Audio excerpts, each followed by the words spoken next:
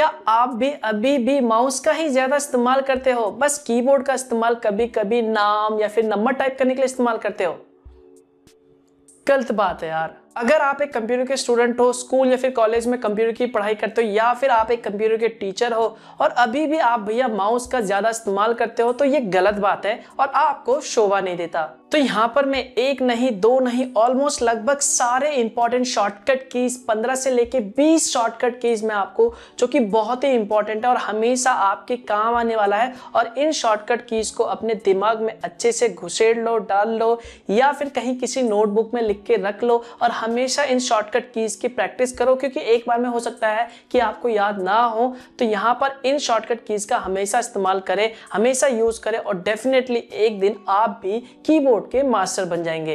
तो यहाँ पे बेसिकली मैं आपको कुछ basic shortcut keys, advance shortcut keys और साथ में यहाँ पर कुछ इंपॉर्टेंट कीज के बारे में बताने वाला हूँ जो कीबोर्ड में होते हैं, जिसका यूज आपको जरूर पता होना चाहिए। तो अगर आपको ये सब जानना है तो वीडियो को लास्ट तक देखते रहिए। हेलो गाइस, मेरा नाम है मनोज चारू और टेक्नोलॉजी ज्ञान चैनल में आपका स्वागत है। तो यहाँ पे सबसे पहला जो दो इंपॉर्टेंट की है, ये शॉर्टकट की नहीं है, ये दो की है जो आपको कंप्यूटर के कीबोर्ड या फिर लैपटॉप के कीबोर्ड में मिल जाएगा, जिनका नाम है डिलीट और बैकस्पेस। जी हाँ, बहुत से लोगों को अभी भी ये नहीं पता कि डिलीट और बैकस्पेस में क्या अंतर है। सभी लोग सोचते हैं कि बैकस्पेस और डिलीट का दोनों का यूज बेसिकली टेक्स्ट को डिलीट करने के लिए या फिर फाइल को डिलीट करने के लिए किया जाता है, लेकिन ऐसा नहीं है। हमेशा याद रखना, बैकस्पेस की का इस्तेमाल हमेशा टेक्स्ट को पीछे से डिलीट करने के लिए इस्तेमाल किया जाता है, जबकि डिलीट की का इस्तेमाल हमेशा टेक्स्ट को आगे से डिलीट करने के लिए इस्तेमाल किया जाता है। इसके अलावा डिलीट की का इस्तेमाल बेसिकली किसी भी फाइल, फोल्डर इत्यादि जैसे डॉक्यूमेंट्स को डिलीट करने के लिए भी इस्तेमाल किया जाता है। फॉर एग्जाम्पल, मान लो यहाँ पर मैं माइक्रोसॉफ्ट वर्ड में एक टेक्स्ट लिखता हूँ, जिसमें लिखता हूँ मैं hello my name is Manoj Charu.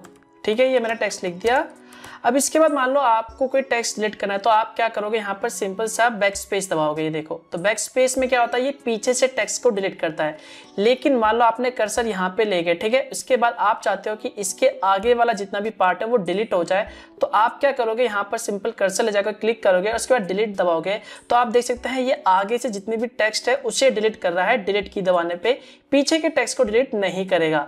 तो यहाँ पर ये आपको बात ध्यान में रखना, आपको ये पता होना चाहिए कि डिलीट की और बैक स्पेस में क्या अंतर है। इसके बाद नेक्स्ट आता है शॉर्टकट की, जो कि है ऑल्ट प्लस टैब। जी हाँ, ये बहुत ही इंपॉर्टेंट शॉर्टकट की है और आपको इसके बारे में जरूर पता होना चाहिए। इसका इस्तेमाल बेसिकली प्रोग्राम को स्विच करने के लिए इस्तेमाल किया जाता है, चाहे कंप्यूटर में हो या फिर लैपटॉप में हो।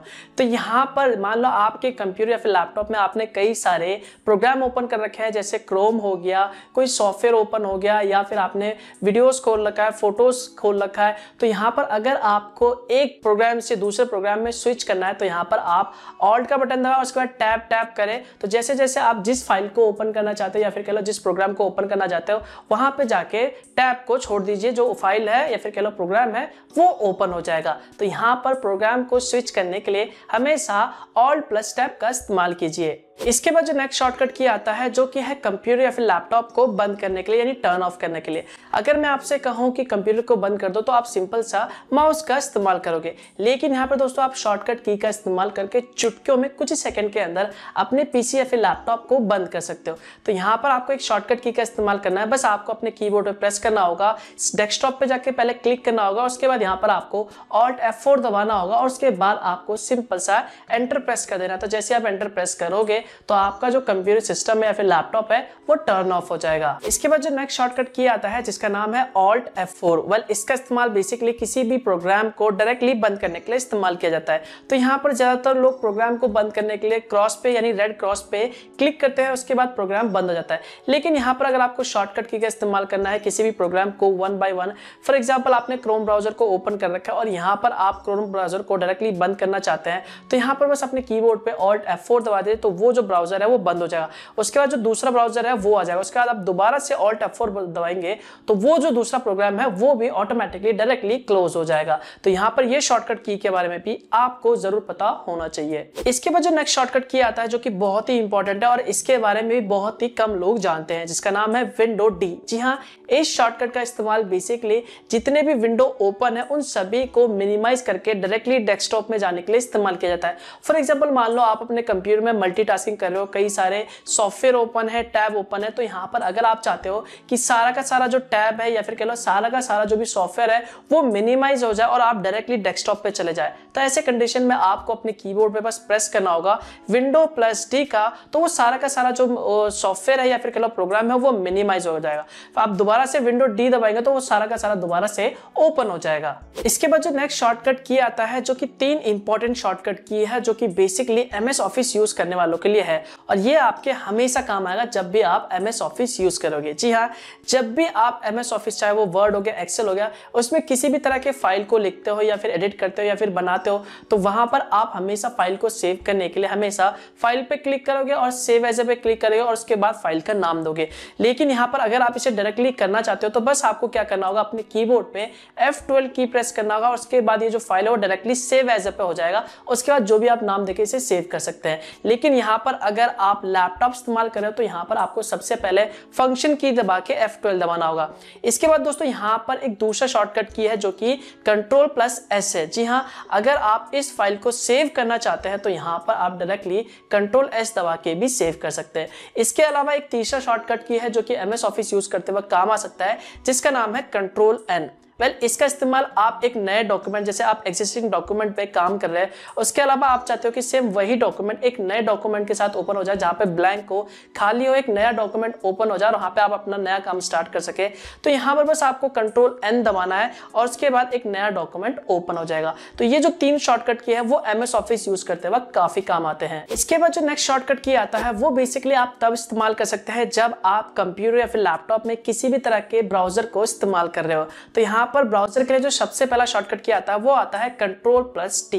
जी हाँ, इस शॉर्टकट की का इस्तेमाल बेसिकली आप एक नए टैब को ओपन करने के लिए इस्तेमाल कर सकते हैं। फॉर एग्जांपल मान लो आपने देखा होगा जब भी आप अपने कंप्यूटर में कोई टैब को ओपन करते हो तो वहां पर आप सिंपली प्लस पे क्लिक करते हो, लेकिन यहाँ पर आपको इसे डायरेक्टली कीबोर्ड से करना है, शॉर्टकट की से करना है, तो यहाँ पर आप सिंपली अपने कीबोर्ड में Ctrl+T बटन दबा सकते हैं जिसके बाद ऑटोमेटिकली एक नया टैब ओपन हो जाएगा। इसके बाद जो नेक्स्ट शॉर्टकट की आता है वो है ब्राउजर में हिस्ट्री को ओपन करने के लिए और डिलीट करने के लिए, क्योंकि कई बार दोस्तों ऐसा हो जाता है हम कुछ ऐसी वेबसाइट को ओपन कर लेते हैं या फिर कुछ ऐसी वेबसाइट में अपना पासवर्ड लॉगिन कर लेते हैं और सेव कर लेते हैं, तो यहाँ पर हमें उसे डिलीट करना होता है। तो यहाँ पर बहुत से लोग हिस्ट्री को ओपन करने के लिए सीधा ब्राउजर के वहां पर 3 लाइन पे क्लिक करते हैं और उसके बाद वहां पे हिस्ट्री पे क्लिक करते हैं। तो यहाँ पर अगर आपको ये सारा डायरेक्टली करना है शॉर्टकट की से तो बस आपको अपने कीबोर्ड पे प्रेस करना होगा Ctrl और H, तो आपके ब्राउजर का जो भी हिस्ट्री है वो डायरेक्टली ओपन हो जाएगा। इसके अलावा अगर आपको डायरेक्टली डिलीट करना है इसे, तो आपको क्या करना होगा, आपके ब्राउजर को ओपन करना होगा जहां पे भी पेज है और उसके बाद आपको अपने कीबोर्ड पे प्रेस करना होगा Ctrl+Shift और डिलीट, और उसके बाद वहां पर आपको डायरेक्टली डिलीट पे क्लिक करके जो भी डेटा है ब्राउजरिंग हिस्ट्री या फिर कह लो कैशे डेटा, वो सारा का सारा वहां से आप आसानी से डायरेक्टली डिलीट कर सकते हैं। इसके बाद जो नेक्स्ट शॉर्टकट की आता है वो है कंप्यूटर के ब्राउजर में इनकॉग्निटो मोड को ओपन करने के लिए और डायरेक्टली किसी भी डाउनलोड मेन्यू को ब्राउजर में ओपन करने के लिए। जी हाँ, तो यहाँ पर इनकॉग्निटो मोड को ओपन करने के लिए जो शॉर्टकट की है वो है Ctrl+Shift और N। तो जैसे आप ये प्रेस करोगे तो कंप्यूटर के ब्राउजर में ऑटोमेटिकली जो है क्रोम में वो इनकॉग्निटो मोड ओपन हो जाएगा। इसके बाद अगर आपको डाउनलोड मेन्यू ओपन करना है, यानी आपने कौन कौन सी फाइल डाउनलोड कर रखी है और कौन सी फाइल फिलहाल अभी डाउनलोड हो रही है कंप्यूटर के ब्राउजर में यानी क्रोम में, तो यहाँ पर आप डायरेक्टली डाउनलोड मेन्यू में जा सकते हैं। बस आपको अपने कीबोर्ड पे प्रेस करना होगा Ctrl और J की को, तो डायरेक्टली आपके ब्राउजर में जो डाउनलोड मेन्यू है वो ओपन हो जाएगा। इसके बाद एक और शॉर्टकट की आता है, मान लीजिए अगर आपको अपने कंप्यूटर के ब्राउजर में यानी क्रोम ब्राउजर में किसी भी वेब पेज को सेव करना है, बुकमार्क करके रखना है, तो यहाँ पर इसका भी एक शॉर्टकट की है जो कि है Ctrl+D। तो जैसे ही आप Ctrl+D दबाओगे तो जो वेब पेज है या फिर जो भी URL आपने ओपन कर रखा है वो बुकमार्क हो जाएगा। इसके बाद जो नेक्स्ट शॉर्टकट की आता है जो कि बहुत ही इंपॉर्टेंट है और आपके हमेशा काम आएगा कंप्यूटर के ब्राउजर को इस्तेमाल करते वक्त, जिसका नाम है कंट्रोल और क्लिक, और दूसरा है Ctrl+Shift और T, जिसमें सबसे पहला जो है वो है Ctrl और क्लिक। आपने देखा होगा जब भी आप गूगल पे कोई चीज सर्च करते हो तो यहाँ पर आप किसी लिंक को एक नए टैब में ओपन करने के लिए सिंपली उस पर राइट क्लिक करते हो और ओपन ए न्यू टैब पे क्लिक करते हो तो वो एक नए टैब पे ओपन हो जाता है। तो यहाँ पर आपको हर एक लिंक को ये करने के लिए हर बार आपको राइट क्लिक करना होगा और ओपन ए न्यू टैब पे क्लिक करना होगा। लेकिन यहाँ पर एक शॉर्टकट की है, बस आपको अपने कंप्यूटर के कीबोर्ड में बस कंट्रोल का बटन दबाए रखना है। उसके बाद आप जिस भी लिंक पे क्लिक करेंगे वो ऑटोमेटिकली एक नए टैब पे ओपन हो जाएगा। इसके बाद जो अगला इंपॉर्टेंट शॉर्टकट की था वो था कंट्रोल शिफ्ट और टी। वेल ये बहुत ही इंपॉर्टेंट है और आपके हमेशा काम आने वाला है। जी हाँ, आप देखते हैं जब भी अपने कंप्यूटर के ब्राउजर में आपने कई सारे टैब्स को ओपन कर रखा है तो यहाँ पर आप जल्दी जल्दी कई बार क्या करते हो, सारे टैब्स को एक एक करके कंटिन्यूसली बंद करते जाते हो। तो यहाँ पर कई बार एक्सीडेंटली गलती से जो टैब है, जो इंपॉर्टेंट टैब है वो भी भैया बंद हो जाता है। तो यहाँ पे हमें समझ नहीं आता कि भैया आखिर में जो टैब हमने लास्ट टाइम बंद करा था वो कैसे ओपन करें। इसके अलावा कई बार ऐसा भी हो जाता है कि हम किसी टैब को बंद करना नहीं चाहते लेकिन वो गलती से टैब बंद हो जाता है, क्लोज हो जाता है। अब सोचते हैं कि भैया उसे वापस कैसे लाए। तो यहाँ पर एक शॉर्टकट की है जिसका नाम है कंट्रोल शिफ्ट और टी। तो जैसे आप ये प्रेस करोगे तो जो लास्ट टाइम आपने टैब को क्लोज किया था यानी बंद किया था वो वापस से आ जाएगा, यानी वापस से रीस्टोर हो जाएगा। तो देखा आपने ये कितना इंपॉर्टेंट शॉर्टकट की है कंट्रोल शिफ्ट और टी। तो इसके लिए तो यार एक लाइक तो बनता है। इसके बाद जो नेक्स्ट इंपॉर्टेंट शॉर्टकट की आता है जो कि सबसे इंपॉर्टेंट शॉर्टकट की है भैया, अगर आपको इसके बारे में नहीं पता तो इसका मतलब है कि आपको कुछ भी नहीं पता, जिसका नाम है कंट्रोल ऑल्ट और डिलीट। वेल ये एक बहुत ही इंपॉर्टेंट शॉर्टकट की है। इसकी मदद से आप टास्क मैनेजर को ओपन कर सकते हो और ये आप तब इस्तेमाल कर सकते हो जब मान लो आपके कंप्यूटर में कोई सॉफ्टवेयर हैंग कर गया या फिर आपका जो पीसी है वो रुक गया या फिर कोई सॉफ्टवेयर काम नहीं कर रहा था, वहीं पे स्टॉप हो गया और आप उससे वो बंद भी नहीं हो रहा। तो यहाँ पर आप क्या कर सकते हो, आप डायरेक्टली अपने कीबोर्ड पे कंट्रोल ऑल्ट और डिलीट की दबा के टास्क मैनेजर पे क्लिक करके उसके बाद वहां पर जो भी सॉफ्टवेयर हैंग करा उस पर राइट क्लिक करके वहां पर सिंपल सा उस प्रोग्राम को एंड करके वहां पे क्लोज कर सकते हो। तो भैया यहाँ पर इस शॉर्टकट की के बारे में आपको जरूर पता होना चाहिए। तो ये कंट्रोल और डिलीट के लिए वीडियो को लाइक जरूर कर देना। इसके बाद जो नेक्स्ट शॉर्टकट की आता है ये भी बहुत ही इंपॉर्टेंट है और आपके हमेशा काम आएगा, जिसका नाम है कंट्रोल जेड और control Y. Basically control Z को अंडू कहते हैं और कंट्रोल वाई को रीडू कहते हैं। इनका इस्तेमाल बेसिकली तब किया जाता है, मान लीजिए आपने किसी फाइल को एक्सीडेंटली डिलीट कर दिया है, किसी टेक्स्ट को गलती से डिलीट कर दिया, आप उसी वक्त उसी फाइल को वापस लाना चाहते हैं, जो भी आपने एक्शन परफॉर्म किया उसे आप अंडू करना चाहते हैं, यानी उल्टा जहां पे थे आप जिस स्टेज में तक वापस वहीं पे जाना चाहते हैं तो यहाँ पर बेसिकली आप कंट्रोल जेड दबा के अंडू कर सकते हैं। इसके अलावा अगर आपको दोबारा उसी स्टेज में जाना है, इसी का रिवर्स करना है, तो बेसिकली यहाँ पर आप कंट्रोल वाई शॉर्टकट की प्रेस करके रीडू कर सकते हैं। फॉर एग्जाम्पल मान लो यहाँ पर आपसे गलती से एक्सीडेंटली ये जो फाइल है वो डिलीट हो गया, ठीक है। अब आप क्या चाहते हो, ये फोल्डर दोबारा आप चाहते हो, यानी जो भी आपने एक्शन परफॉर्म करा उसे आप हटा के दोबारा जैसा था वैसे ही करना चाहते हो। तो बस आपको अपने कीबोर्ड पे कंट्रोल जेड प्रेस करोगे तो ये जो फोल्डर आपने डिलीट करा था वो वापस दोबारा से आ जाएगा। इसके बाद अगर आप चाहते हो कि ये दोबारा से रीडू हो जाए, यानी जैसा पहले आपने परफॉर्म किया था एक्शन वो वापस हो जाए, तो यहाँ पर कंट्रोल आप वाई दबाओगे तो दोबारा से डिलीट हो जाएगा। इसके बाद जो नेक्स्ट शॉर्टकट किया आता है बेसिकली किसी भी टेक्स्ट को सिलेक्ट करने के लिए इस्तेमाल किया जाता है बिना माउस के। जी हाँ, अगर आपको किसी भी टेक्स्ट को सिलेक्ट करना है तो यहाँ पर एक शॉर्टकट की है जिसका नाम है शिफ्ट और एरो का बटन। तो जैसे आप शिफ्ट और एरो का बटन दबाएंगे उसके बाद आप जिस भी पोर्शन को सिलेक्ट करना चाहते हैं या फिर कह लो जिस भी टेक्स्ट को सिलेक्ट करना चाहते हैं वहां पर आप ये सिलेक्ट कर सकते हैं। फॉर एग्जाम्पल देख लो यहाँ पर ये वर्ड खुला पड़ा है और यहाँ पर ये कुछ टेक्स्ट लिखा हुआ है। अब आपको क्या करना है, किसी टेक्स्ट को सिलेक्ट करना है तो यहाँ पर आप बेसिकली एक और ऑप्शन इस्तेमाल कर सकते हैं कि आप सिंपल माउस का इस्तेमाल कर सकते हैं टेक्स्ट को सिलेक्ट करने के लिए। लेकिन यहाँ पर अगर आप कीबोर्ड का इस्तेमाल करना चाहते हैं तो बस आपको क्या करना होगा, जहाँ से भी टेक्स्ट को सिलेक्ट करना है वहाँ पर एक बार क्लिक कर लीजिए। उसके बाद अपने कीबोर्ड पे बेसिकली सिंपली शिफ्ट का बटन दबाइए और उसके बाद यहाँ पर एरो का इस्तेमाल करके ऊपर नीचे वाला जो भी है यहाँ पर उसे आप आगे की तरफ बढ़ा के सिंपली टेक्स्ट को सिलेक्ट कर सकते हैं। इसके बाद जो दूसरा शॉर्टकट की था जिसका नाम था कंट्रोल ए, अगर आप ये पूरे के पूरे टेक्स्ट को एक साथ जितने भी टेक्स्ट लिखे हुए हैं सब कुछ सिलेक्ट करना चाहते हैं तो कीबोर्ड पे ए दबाएंगे तो सारा का सारा जो टेक्स्ट है वो एक साथ सिलेक्ट हो जाएगा। इसके अलावा यहाँ पर मिनिमाइज करके इसे हम डायरेक्टली यहाँ पर अगर पूरा कंट्रोल ए दबा देते तो आप देख सकते हैं जितने भी फाइल फोल्डर थे वो सारे के सारे एक साथ सिलेक्ट हो गए। इसके बाद जो लास्ट के आखिरी दो शॉर्टकट की बचते हैं जिनका नाम है कंट्रोल सी और कंट्रोल वी, जिसके बारे में आप सभी लोग पहले से ही जानते होंगे। कंट्रोल सी का इस्तेमाल बेसिकली बेसिकली किसी भी फाइल को कॉपी करने के लिए इस्तेमाल किया जाता है। तो यहाँ पर आपको राइट क्लिक करके कॉपी पे क्लिक करने की जरूरत नहीं है, बस किसी फाइल पे क्लिक कर दीजिए या फिर सिलेक्ट कर लीजिए, उसके बाद कंट्रोल सी दबा दीजिए, वो जो फाइल है वो कॉपी हो जाएगा। उसके बाद आपको कहीं पे भी जाके इसे पेस्ट करना है, तो बस आपको क्या करना होगा, कंट्रोल वी दबा दीजिए और वहां पर वो जो फाइल है वो पेस्ट हो जाएगा।